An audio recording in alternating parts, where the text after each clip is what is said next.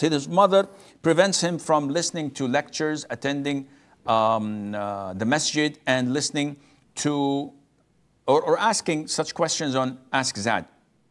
Akhi, be polite, be dutiful, be respectful, be obedient to your mother, but don't obey her in such things.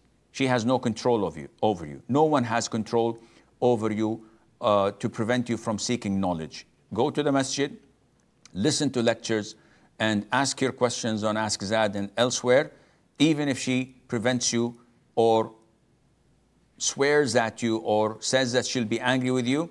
This is all transgression from her side, and Allah would not listen to her. Muhammad